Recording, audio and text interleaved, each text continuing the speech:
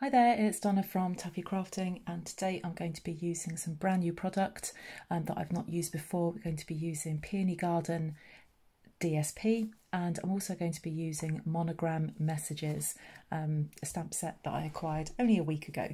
And I really wouldn't have taken much notice of it had my lovely friend from Crafty Karen Designs hadn't used it, and now I want to give it a whirl. So I'm going to be making a card from the 33 Sketches Challenge.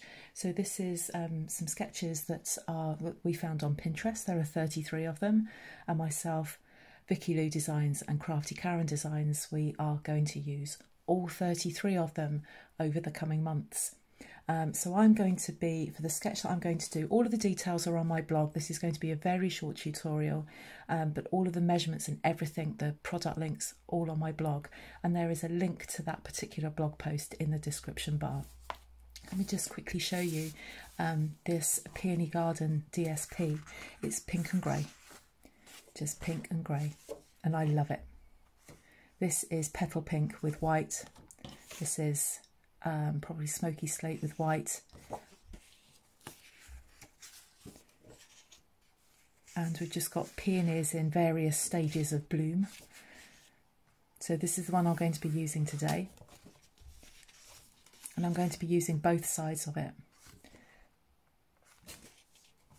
So this is very light brown on here, more grey, peonies in petal pink, more grey.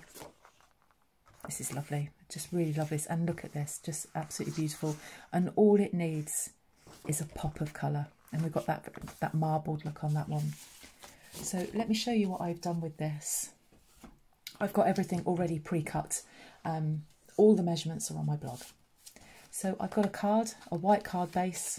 You can use any colour card base, but this measures 11 3/4 by 4 1/8.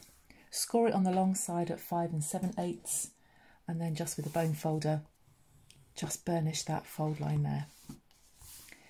I've then got some petal pink cardstock. Petal pink comes from the Subtles collection. I always buy cardstock in colour collections. I don't buy it singly in just colour packs. I buy them in the colour collection. So petal pink is in the Subtles, and I'm just sticking this on with liquid glue. And I love this technique when making cards, it's just layering it all up. So as you go from beginner card making to becoming an intermediate card maker, and you become more confident, then just start layering up your card.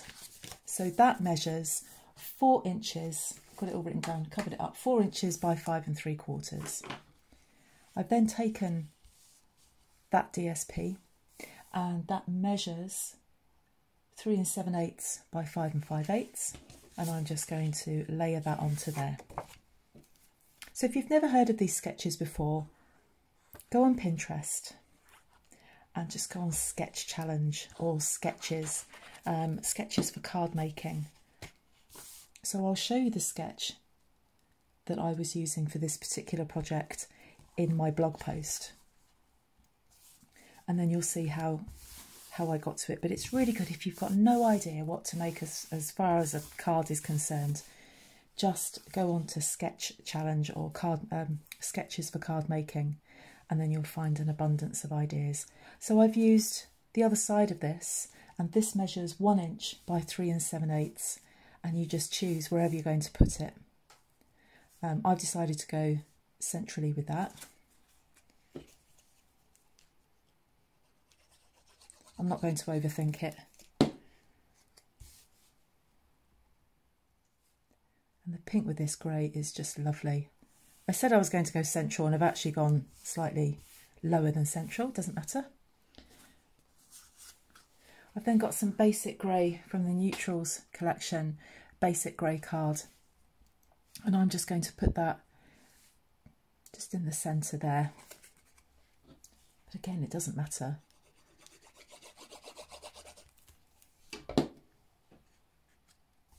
But I think as far as that's concerned, I think I want it to lay centrally over that strip. Now let me show you what I've done with the Monogram Messages stamp. I've taken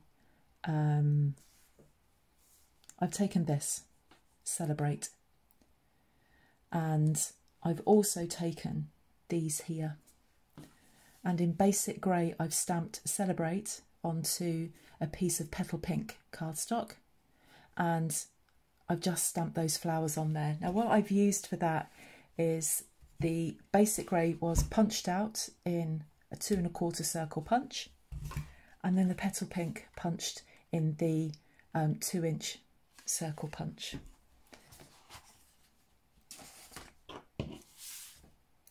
And as you can see, I did stamp on the other side and I got a mark on my stamp because I stamped too hard into the ink. Now I'm going to mount these with mini dimensionals. Now the whole of this kit here that I've used, I'm actually going to put on my Facebook page. You can come and find me at Taffy Crafting, and a link is on there for all of the bits that you've used on here. So the circle punches, the paper trimmer, and the ink and the stamp set. And when you click on that link, it takes you straight to the checkout of my shop, and you can, it would put everything, all of these things in your basket, and then you can just remove things as and when you want to, depending on what you've already got. But it does make a nice starter kit with the trimmer, the circle punches, and the cardstock, and the paper, and the white cardstock, sorry. Then what I did is I took the small blooms punch and I punched out, still using this DSP. So one sheet of 6x6, it comes in 12x12, but it's been cut down to 6x6. So it just takes one piece of 6x6 of this DSP, and just with the scrap, I then cut out or punched out 2 flowers with that. And I'm just going to stick them together with glue. There's just a little blob of glue in the middle of that.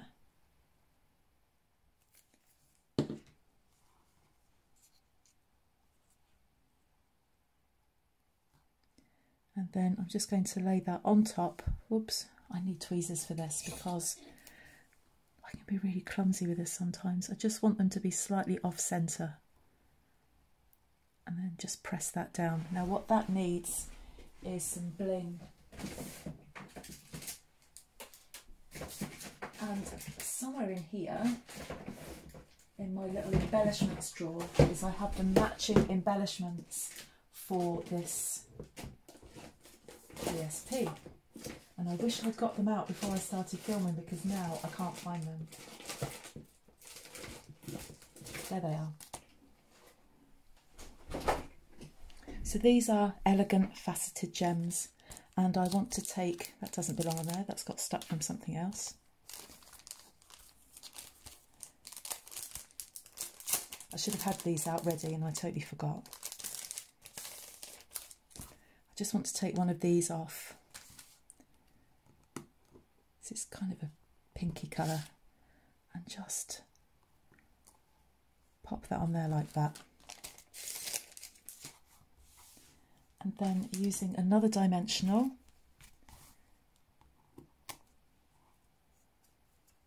put that on the back of your flower, and I'm going to put that on there. Now on the original sketch that I downloaded from Pinterest, this bit here was a circle, but I haven't got a smaller circle. The smaller circles have been retired from Stampin' Up, so instead of a circle I've gone for a flower. That is super simple to make. When you've got things like this enabling you to make perfect circles, then it's so easy to put together a card like that. So I hope you like it. All the measurements are in my blog. The blog post, there's a link to that down below. If you like this video and want to see more, come and hit the subscribe button, and I look forward to seeing you very, very soon for another tutorial. See you then. Bye bye.